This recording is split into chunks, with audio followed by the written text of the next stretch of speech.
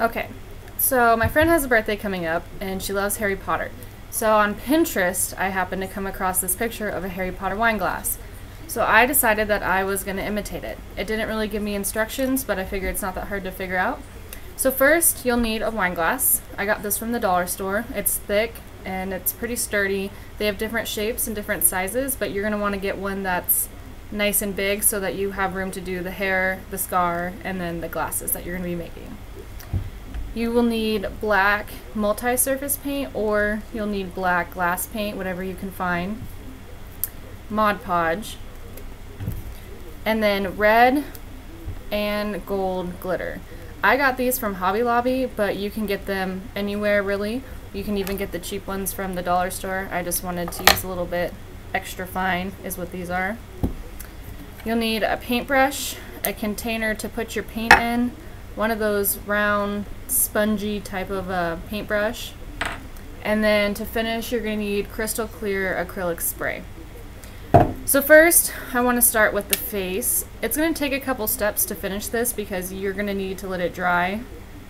So the first step will be the face, and then the next step we'll be doing the gold stripes, and then once those dry we'll do the red stripes. So first I'm going to take this little spongy and then a normal paintbrush, and unless you're really good at circles, you could probably do this freehand, but I'm not very artsy, so this is how I'm going to do it. You want to get a little bit on the end, and you just kind of want to paint around the edge of the sponge, and then this will give you as close to a perfect circle as possible, and it's going to take some time.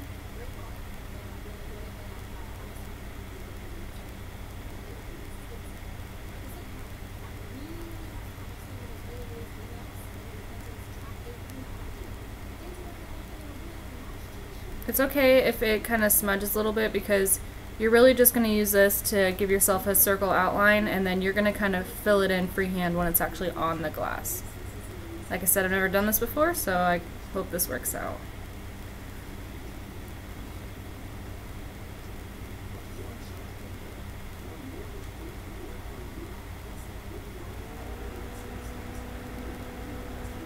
Okay, so it should look something like that. And then you just kind of want to get a good even spot in the middle, kind of figure out how you want to do your hair, and then you're just going to press it on lightly. It should leave a print that looks like that, which is what you want. And then you're just going to, like I said, kind of freehand in the rest. My best friend is extremely artsy, so she's better at stuff like this, but I figured since she always makes me really cute things, I'm going to make them for her, and this is her 21st birthday, so it has to be extra special.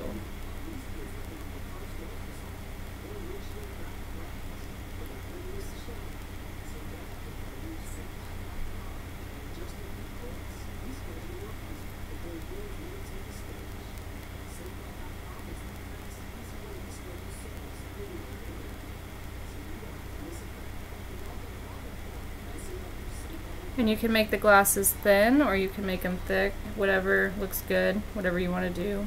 If you kind of smudge on the edge, it's okay to make them thick so that it evens it out. Okay, so not perfect, but I'm not very artsy and she knows that, so she'll still love it. And it'll look something like that by the time you're done with it. Okay, so now you're just going to do the same thing for the other side of the glasses. Just paint the edge.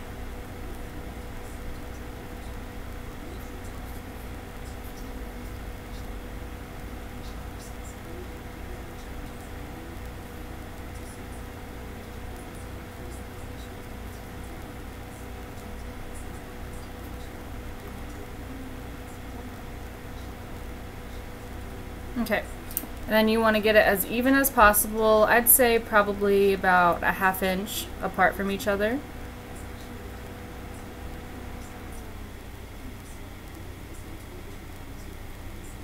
It's a little off, but that's alright. And then just do the same thing. Go ahead and fill it in. And I promise the more videos I make, the better they're going to be quality-wise. This is just a trial run.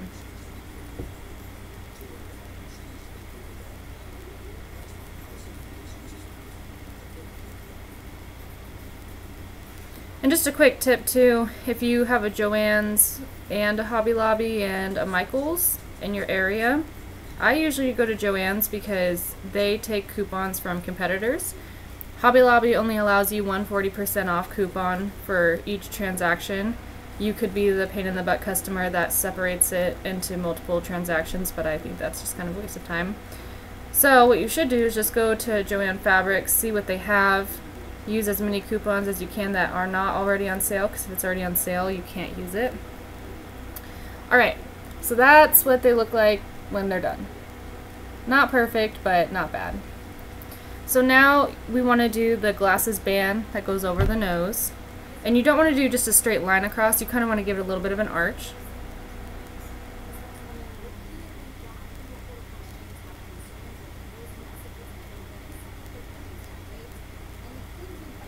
So it should look, sorry, my camera's off a little bit. It should look something like that.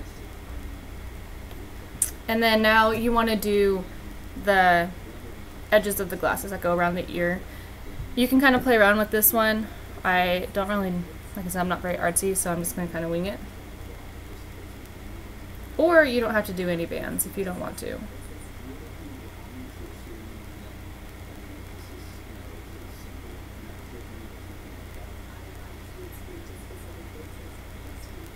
Okay, so I'm just going to give it a little bit of a wing like that. And then you want the other side to be matching as best as you can.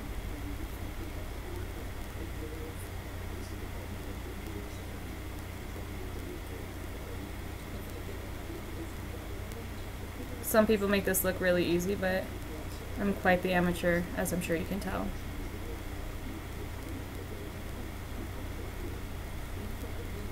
Okay, so not perfect, but it's cute. It's from the heart, so those are the glasses. So look at part 2, and I'll teach you how to do the hair and the scar.